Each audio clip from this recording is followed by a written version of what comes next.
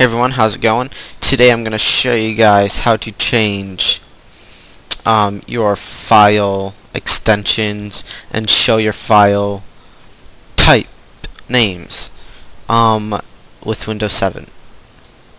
So, what you need to do is go to Documents, and then go to Organize, and then go to Folder and Search Options. Click that, go to View, and then Show Hidden Files and Folders.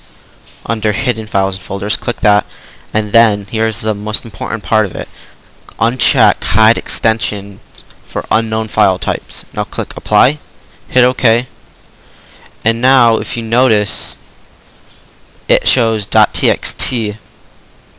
Now if I was to turn that back on,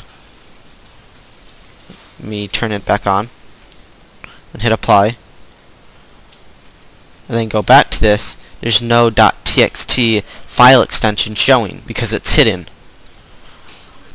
And if I turn it back on, Folder and Search Options, View, click those, hit Apply, it now shows the .txt file. So, for demonstration purposes, let me just create a text file here for you guys.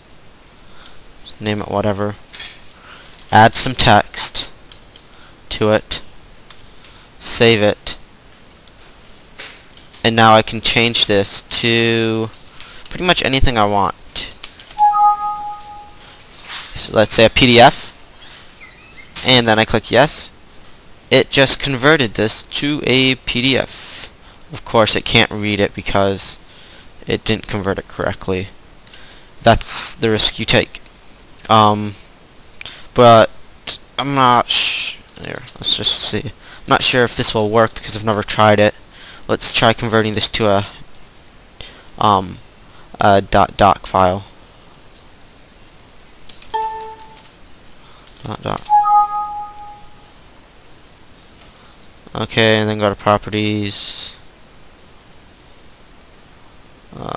Open. Select. And let's see. Dun, dun, dun, dun. Yeah, it can't open it. Anyways, that's how you change file extensions